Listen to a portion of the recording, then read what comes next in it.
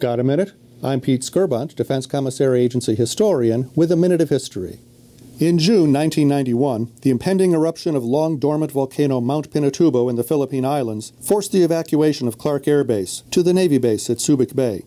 2 days later, the mountain erupted and covered Clark with volcanic ash. The eruption continued while Typhoon arrived, blowing the ash toward Subic Bay and the Navy base at San Miguel. The wet, heavy ash snapped trees and collapsed roofs. Days were dark as night. Transformers shorted out with loud explosions. In the heat and darkness, there were no lights, air conditioning, or running water. Earthquakes, rain, and vicious lightning terrified everyone.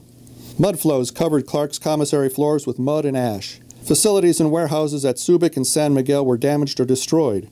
Only the Subic store reopened, and it closed the next year, when economics, political change, and the end of the Cold War compelled the closure of all U.S. bases in the Philippines.